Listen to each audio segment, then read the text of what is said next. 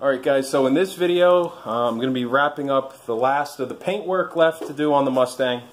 I have here UreChem makes it.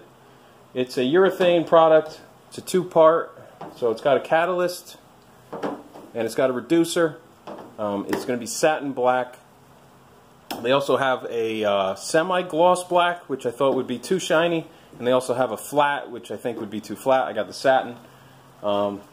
As the car sits right now, I kind of got all the parts roughly buffed out. They just need like to go over it with a polish, swirl remover. But I got the hood on, I got it denibbed, and I got the hood on. The whole car is bagged. I got the trunk on, and I'm also going to be doing this lower piece here. This insert here is going to be satin black, same product. I'll probably do this and the roof together. Over here, I was going to do that lower valance on the back bumper. I don't have any more room in my garage, so I have all the parts here covered in plastic. I'll probably do that at a separate time. I also have a whole box of parts under here. I got new headlights, Mach 1 chin spoiler for the front bumper. I got a new cowl panel.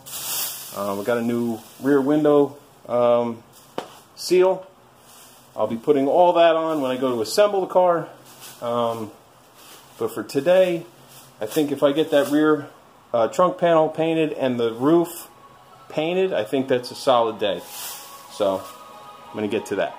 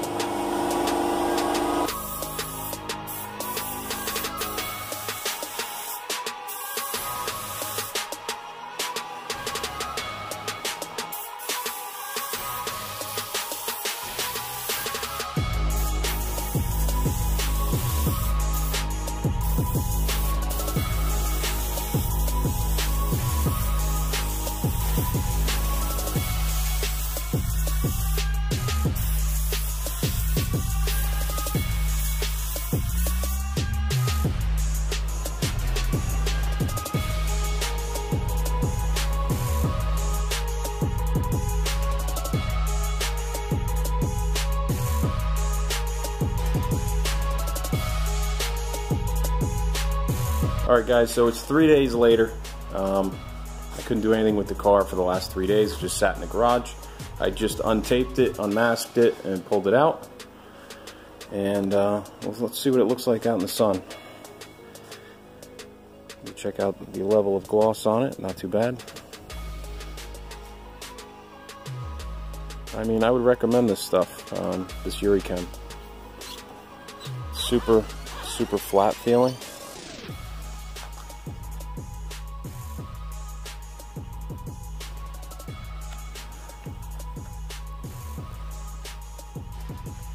Gloss is pretty cool.